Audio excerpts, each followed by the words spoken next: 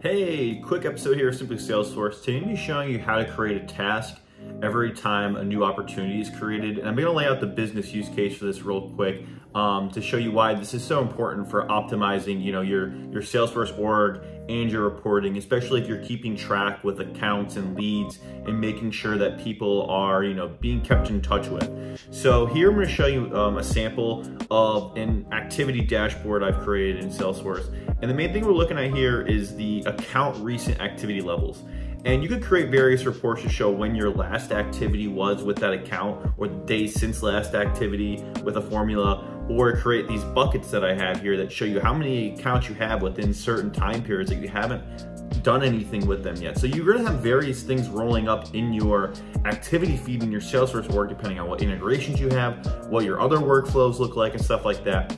But one thing that might be important depending on the high usage or lack of usage from your sales or business development team is going to be, how important is it that these opportunities are being logged inside the activity feed on that account, right? If you're using these types of, reports and dashboards, because this is one way to, keep track of that. Hey, we are actually interacting with this company, but maybe your sales rep just hasn't been logging it. So we do know we're in contact with them, but so we don't want them to be cluttering up the other accounts that we actually haven't spoken with.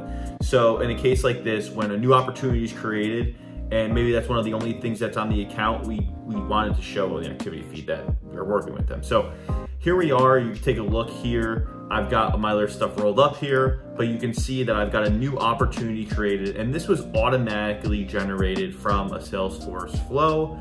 And like I said, this will now update and show accordingly for this account in those dashboards. So basically all you're gonna need to worry about here is getting that record triggered flow as your starting point.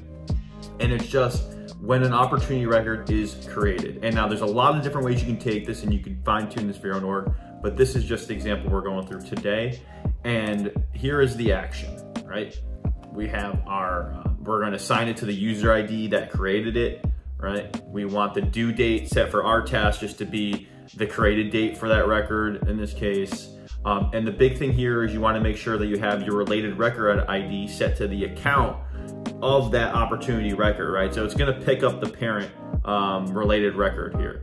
And these are other things, status is completed, that's just a required task field that we have on ours.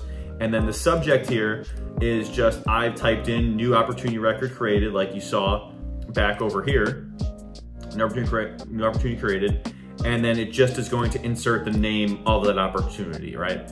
So you can add a lot more to these. You can, if you want more details, then you can do that. But the bare minimum here is that this is being logged in the activity feed, which can be preferential to something being logged in the chatter feed where you're doing like feed tracking, right? This is better because it's gonna show up on these reports, and there are reports based around, activity. So I hope this is helpful. If you have any questions, let me know. Have a great rest of your day.